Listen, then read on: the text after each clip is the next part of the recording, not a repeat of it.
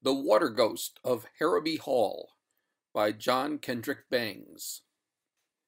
The trouble with Harrowby Hall was that it was haunted, and what was worse, the ghost did not content itself with merely appearing at the bedside of the afflicted person who saw it, but persisted in remaining there for one mortal hour before it would disappear. It never appeared except on Christmas Eve, and then as the clock was striking 12, in which respect alone was it lacking in that originality which in these days is a sine qua non of success in spectral life. The owners of Harrowby Hall had done their utmost to rid themselves of the damp and dewy lady who rose up out of the best bedroom floor at midnight, but without avail. They had tried stopping the clock so that the ghost would not know when it was midnight, but she made her appearance just the same, with that fearful miasmatic personality of hers, and there she would stand until everything about her was thoroughly saturated. Then the owners of Harrowby Hall caulked up every crack in the floor with the very best quality of hemp, and over this were placed layers of tar and canvas. The walls were made waterproof, and the doors and windows likewise, the proprietors having conceived the notion that the unexercised lady would find it difficult to leak into the room after these precautions had been taken. But even this did not suffice. The following Christmas Eve she appeared as promptly as before, and frightened the occupant of the room quite out of his senses by sitting down alongside of him and gazing with their cavernous blue eyes into his. And he noticed, too, that in her long, aqueously bony fingers, bits of dripping seaweed were entwined, the ends hanging down, and these ends she drew across his forehead until he became like one insane.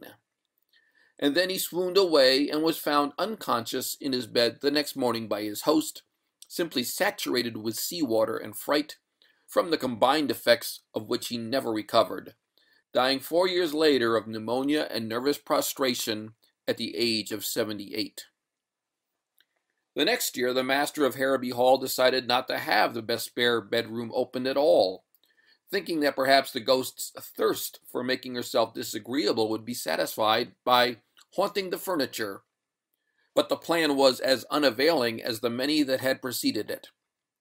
The ghost appeared as usual in the room. That is, it was supposed she did, for the hangings were dripping wet the next morning, and in the parlor below the haunted room, a great damp spot appeared on the ceiling. Finding no one there, she immediately set out to learn the reason why, and she chose none other to haunt than the owner of the Harrowby himself. She found him in his own cozy room drinking whiskey undiluted, and felicitating himself upon having foiled her ghostship. But all of a sudden, the curl went out of his hair, his whiskey bottle filled and overflowed, and he was himself in a condition similar to that of a man who has fallen into a water butt. When he recovered from the shock, which was a painful one, he saw before him the lady of the cavernous eyes and seaweed fingers. The sight was so unexpected and so terrifying that he fainted, but immediately came to because of the vast amount of water in his hair, which, trickling down over his face, restored his consciousness. Now it so happened that the master of Harrowby was a brave man, and while he was not particularly fond of interviewing ghosts, especially such quenching ghosts as the one before him, he was not to be daunted by an apparition. He had paid the lady the compliment of fainting from the effects of his first surprise, and now that he had come to, he intended to find out a few things he felt he had a right to know.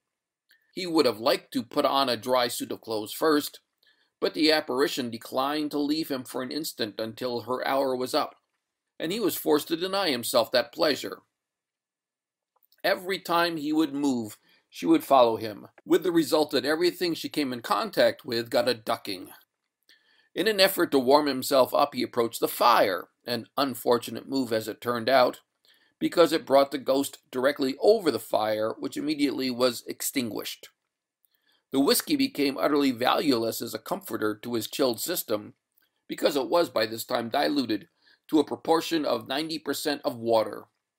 The only thing he could do to ward off the evil effects of his encounter he did, and that was to swallow 10 2-grain quinine pills, which he managed to put into his mouth before the ghost had time to interfere. Having done this, he turned with some asperity to the ghost and said, "Far be it from me to be impolite to a woman, madam, but I'm hanged if it wouldn't please me better if you'd stop these infernal visits of yours to this house. Go sit out on the lake if you like that sort of thing. Soak the water butt if you wish. But do not, I implore you, come into a gentleman's house and saturate him and his possessions in this way. It is damned disagreeable." "Henry Hardwick Oglethorpe," said the ghost in a gurgling voice, "you don't know what you are talking about." "Madam," returned the unhappy householder, "I wish that remark were strictly truthful. I was talking about you. It would be shillings and pence, nay, pounds in my pocket, madam, if I did not know you." "That is a bit of specious nonsense," returned the ghost, throwing a quart of indignation into the face of the master of Harrowby. "It may rank as repartee, but as a comment upon my statement that you do not know what you are talking about, it savors of irrelevant impertinence. You do not know that I am compelled to haunt this place year after year by inexorable fate. It is no pleasure to me to enter this house and ruin and mildew everything I touch. I never aspired to be a shower bath, but it is my doom. Do you know who I am?" "No, I don't," returned the master of Harrowby. "I should say you were the Lady of the Lake, or Little Sally Waters." "You are a witty man for your years," said the ghost. "Well, my humor is drier than yours ever will be," returned the master. "No doubt. I'm never dry. I am the water ghost of Harrowby Hall, and dryness is a quality entirely beyond my wildest hope. I have been the incumbent of this highly unpleasant office for 200 years tonight." "How the deuce did you ever come to get elected?" asked the master. "Through a suicide," replied the spectre. "I am the ghost of that fair maiden whose picture hangs over the mantelpiece in the drawing-room. I should have been your great-great-great-great-great-aunt if I had lived, Henry Hardwick Oglethorpe, for I was the own sister of your great-great-great-great-grandfather." "But what induced you to get this house into such a predicament?" "I was not to blame, sir," returned the lady. "It was my father's fault. He it was who built Harrowby Hall, and the haunted chamber was to have been mine. My father had it furnished in pink and yellow, knowing well that blue and gray formed the only combination of color I could tolerate. He did it merely to spite me, and with what I deem a proper spirit, I declined to live in the room, whereupon my father said I could live there or on the lawn, he didn't care which. That night I ran from the house and jumped over the cliff into the sea." "That was rash," said the master of Harrowby. "So I've heard," returned the ghost. "If I had known what the consequences were to be, I should not have jumped. But I really never realized what I was doing until after I was drowned. I had been drowned a week when a sea nymph came to me and informed me that I was to be one of her followers forever afterwards, adding that it should be my doom to haunt Harrowby Hall for 1 hour every Christmas Eve throughout the rest of eternity. I was to haunt that room on such Christmas Eves as I found it inhabited, and if it should turn out not to be inhabited, I was and am to spend the allotted hour with the head of the house." I'll sell the place." "That you cannot do, for it is also required of me that I shall appear as the deeds are to be delivered to any purchaser, and divulge to him the awful secret of the house." "Do you mean to tell me that on every Christmas Eve that I don't happen to have somebody in that guest chamber, you are going to haunt me wherever I may be, ruining my whiskey, taking all the curl out of my hair, extinguishing my fire, and soaking me through to the skin?" demanded the master. "You have stated the case, Oglethorpe, and what is more," said the water ghost, "it doesn't make the slightest difference where you are. If I find that room empty, wherever you may be, I shall douse you with my spectral presence." Here the clock struck 1, and immediately the apparition faded away. It was perhaps more of a trickle than a fade, but as a disappearance it was complete. "By St. George and his dragon!" ejaculated the master of Harrowby, wringing his hands. "It is guineas to hot cross buns that next Christmas there's an occupant of the spare room, or I spend the night in a bathtub." But the master of Harrowby would have lost his wager had there been anyone there to take him up, for when Christmas Eve came again he was in his grave, never having recovered from the cold contracted that awful night. Harrowby Hall was closed, and the heir to the estate was in London, where to him in his chambers came the same experience that his father had gone through, saving only that, being younger and stronger, he survived the shock. Everything in his rooms was ruined. His clocks were rusted in the works. A fine collection of watercolor drawings was entirely obliterated by the onslaught of the water ghost. And what was worse, the apartments below his were drenched with the water soaking through the floors, a damage for which he was compelled to pay, and which resulted in his being requested by his landlady to vacate the premises immediately. The story of the visitation inflicted upon his family had gone abroad, and no one could be got to invite him out to any function save afternoon teas and receptions. Fathers of daughters declined to permit him to remain in their houses later than 8 o'clock at night, not knowing but that some emergency might arise in the supernatural world which would require the unexpected appearance of the water ghost in this on nights other than Christmas Eve. And before the mystic hour when weary churchyards, ignoring the rules which are supposed to govern polite society, begin to yawn. Nor would the maids themselves have aught to do with him, fearing the destruction by the sudden incursion of aqueous femininity of the costumes which they held most dear. So the heir of Harrowby Hall resolved, as his ancestors for several generations before him had resolved, that something must be done. His first thought was to make one of his servants occupy the haunted room at the crucial moment, but in this he failed, because the servants themselves knew the history of that room and rebelled. None of his friends would consent to sacrifice their personal comfort to his, nor was there to be found in all England a man so poor as to be willing to occupy the doomed chamber on Christmas Eve for pay. Then the thought came to the heir to have the fireplace in the room enlarged, so that he might evaporate the ghost at its first appearance, and he was felicitating himself upon the ingenuity of his plan, when he remembered what his father had told him, how that no fire could withstand the lady's extremely contagious dampness. And then he bethought him of steam pipes. These, he remembered, could lie hundreds of feet deep in water, and still retain sufficient heat to drive the water away in vapor. And as a result of this thought, the haunted room was heated by steam to a withering degree, and the heir for 6 months attended daily the Turkish baths, so that when Christmas Eve came, he could himself withstand the awful temperature of the room. The scheme was only partially successful.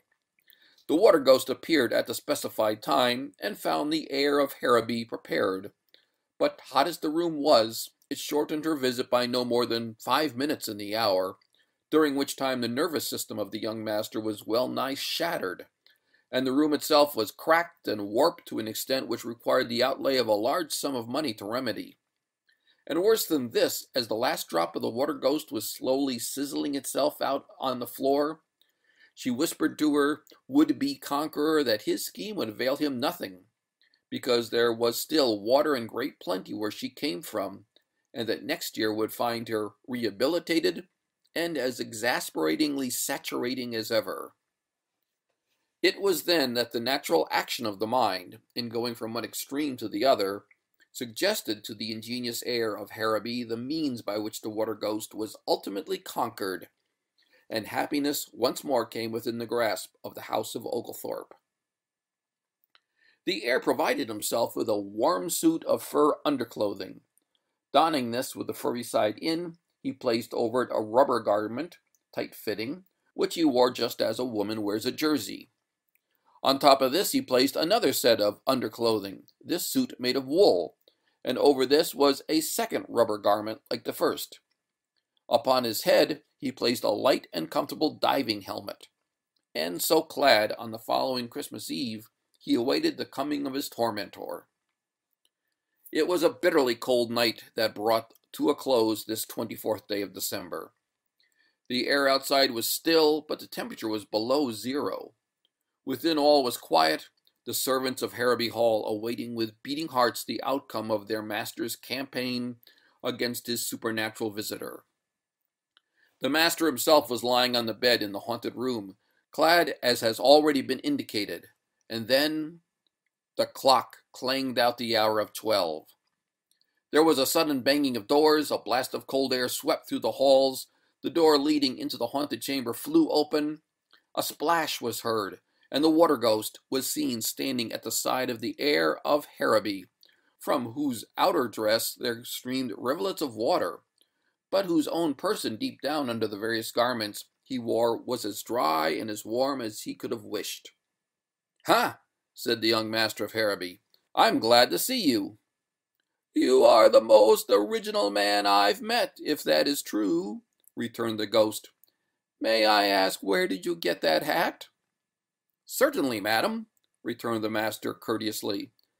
"It is a little portable observatory I had made for just such emergencies as this. But tell me, is it true that you are doomed to follow me about for one mortal hour, to stand where I stand, to sit where I sit?" "That is my delectable fate," returned the lady. "We'll go out on the lake," said the master, starting up. "You can't get rid of me that way," returned the ghost. "The water won't swallow me up. In fact, it will just add to my present bulk." "Nevertheless," said the master firmly, "we will go out on the lake." "But, my dear sir," returned the ghost with a pale reluctance, "it is fearfully cold out there. You will be frozen hard before you've been out 10 minutes. "Oh, no, I'll not," replied the master.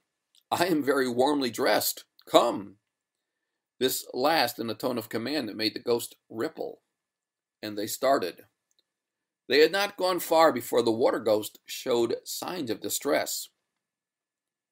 "You walk too slowly," she said. "I am nearly frozen. My knees are so stiff now I can hardly move. I beseech you to accelerate your step." "I should like to oblige a lady," returned the master courteously, "but my clothes are rather heavy, and 100 yards an hour is about my speed. Indeed, I think we would better sit down here on this snowdrift and talk matters over."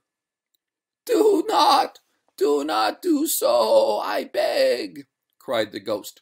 "Let me move on. I feel myself growing rigid as it is. If we stop here, I shall be frozen stiff."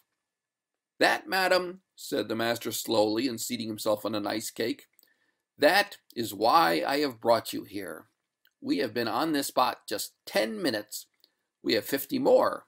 Take your time about it, madam, but freeze. That is all I ask of you." "I cannot move my right leg now," cried the ghost in despair, "and my overskirt is a solid sheet of ice. Oh, good, kind Mr. Oglethorpe, light a fire and let me go free from these icy fetters." "Never, madam, it cannot be. I have you at last." "Alas!" cried the ghost, a tear trickling down her frozen cheek. "Help me, I beg. I congeal. Congeal, madam, congeal, returned Oglethorpe coldly. You have drenched me and mine for 203 years, madam. Tonight you have had your last drench. Ah, but I shall thaw out again, and then you'll see. Instead of the comfortably tepid, genial ghost I have been in my past, sir, I shall be iced water, cried the lady threateningly. No, you won't either, returned Oglethorpe, for when you are frozen quite stiff, I shall send you to a cold storage warehouse, and there shall you remain an icy work of art forevermore. But warehouses burn. So they do, but this warehouse cannot burn. It is made of asbestos, and surrounding it are fireproof walls. And within those walls the temperature is now and shall forever be 416 degrees below the 0 point, low enough to make an icicle of any flame in this world, or the next, the master added with an ill-suppressed chuckle. For the last time, let me beseech you. I would go on my knees to you, Oglethorpe, were they not already frozen. I beg of you, do not do. Here even the words froze on the water ghost's lips, and the clock struck 1. There was a momentary tremor throughout the ice-bound form, and the moon, coming out from behind a cloud, shone down on the rigid figure of a beautiful woman sculpted in clear, transparent ice. There stood the ghost of Harrowby Hall, conquered by the cold, a prisoner for all time. The heir of Harrowby had won at last, and today in a large storage house in London stands the frigid form of one who will never again flood the house of Oglethorpe with woe and seawater. As for the heir of Harrowby, his success in coping with a ghost had made him famous, a fame that still lingers about him, although his victory took place some 20 years ago. And so far from being unpopular with the fair sex, as he was when we first knew him, he has not only been married twice, but is to lead a third bride to the altar before the year is out.